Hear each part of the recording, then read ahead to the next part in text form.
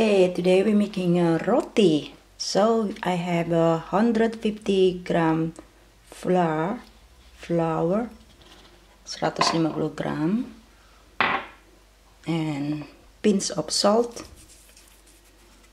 1 spoon of oil. Okay. Okay, we put this aside. And here I have a cumin.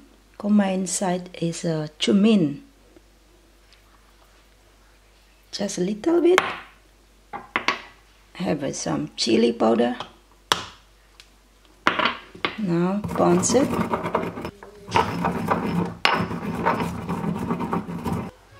We add water, yeah?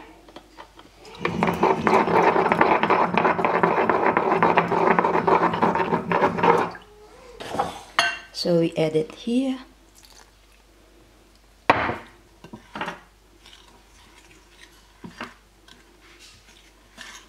Add more water. Tambahkan air lagi. Cumin sama chili. Chili bubuk cabai.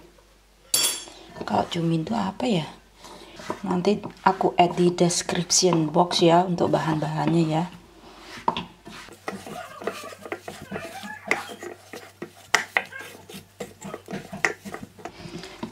Because this is only for one person, so I just make it small portion of me. Look, the water, you just need adjust the water, okay? Jadi untuk airnya kira-kira aja sampai dia punya adonan sampai seperti ini ya.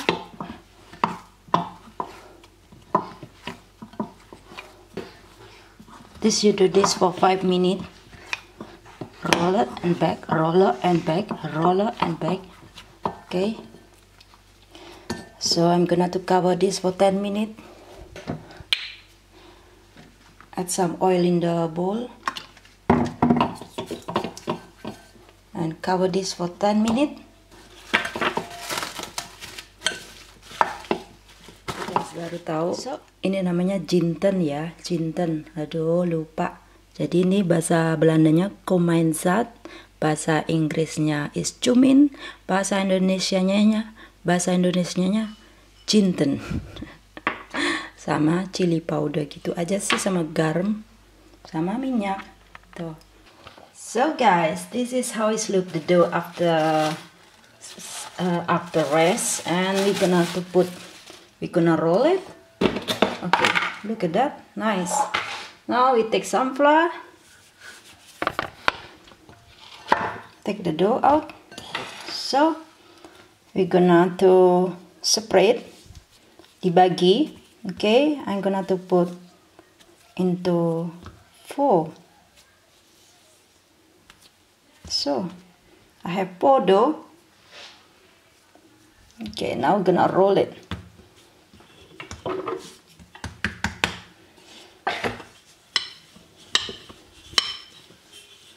This is big one.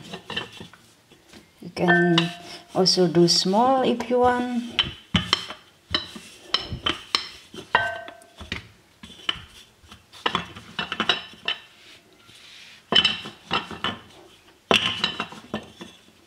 Okay, here I have one.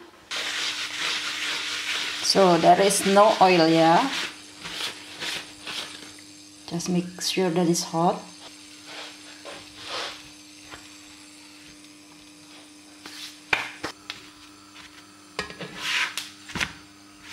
My potato.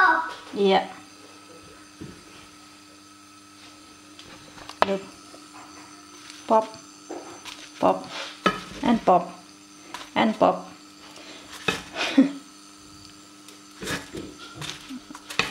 And this is easy. Look at that guys, it's beautiful. Cantik ya adonannya tuh.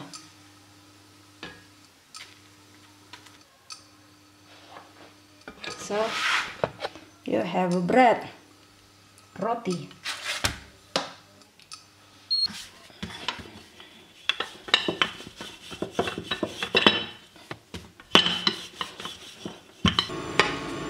If you see the color like this,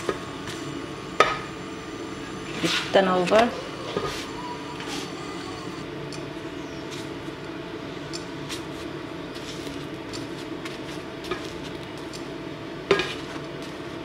Look at it, guys. It's so good.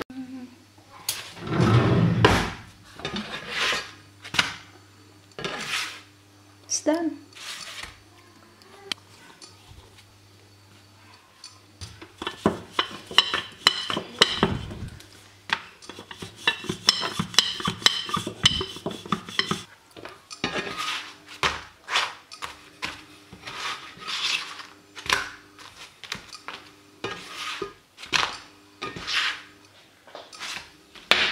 And this is the last one.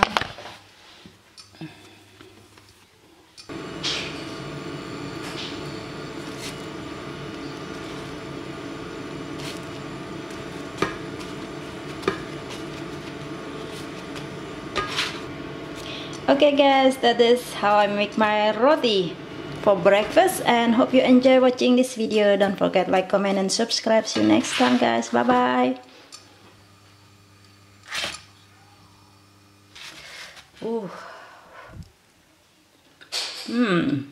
Lekker.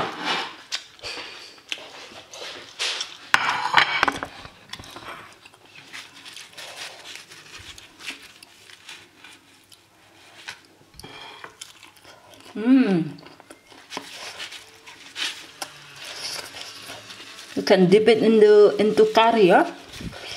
Chicken curry. Lekker. Ini ya, enak banget. Gitu pakai kari, mantep.